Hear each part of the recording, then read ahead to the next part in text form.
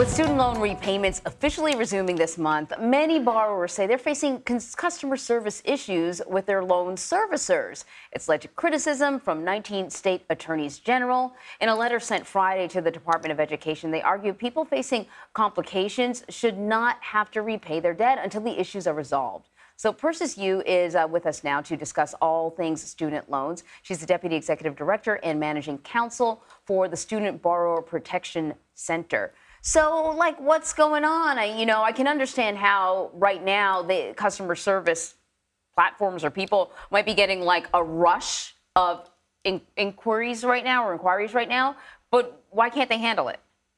Yeah. Good morning. Yes, these are very good questions to be asking. Of course, as background, as you mentioned, starting this week, for the first time in 3.5 years, tens of millions of student loan borrowers are going to have to start making payments on their federal student loans. The average payment is expected to be around $200 a month. This is understandably causing a lot of borrowers a lot of financial distress. And so these borrowers are reaching out to their servicers. And what we're hearing is that servicers are understaffed, they're overwhelmed. Borrowers are experiencing several hour-long call wait times.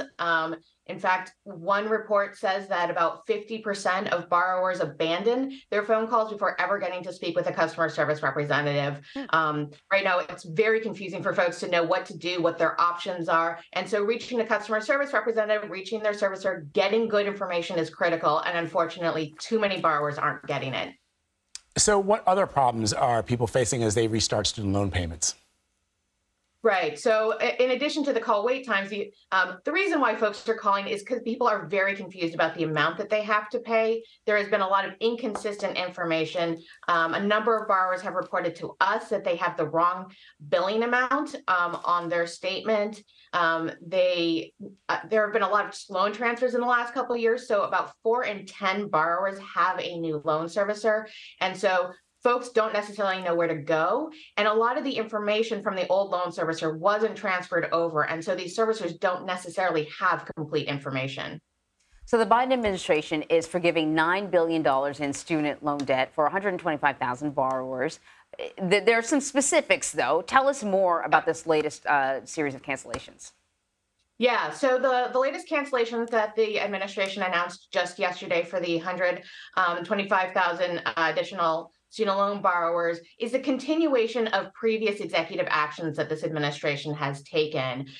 These were, in particular, the income during payment account adjustment and the public service loan forgiveness waiver.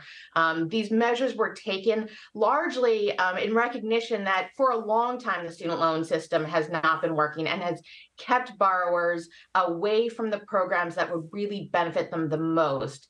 This has largely been documented to be due to servicer misconduct and abuse and lack of government oversight, frankly. And so borrowers historically have not been getting the cancellation they were entitled to. And so this action is meant to right that wrong and provide cancellation for folks who have been in repayment for decades often without getting the credit that they needed. All right, Persis Yu, thank you very much. We appreciate the information. Thank you for having me.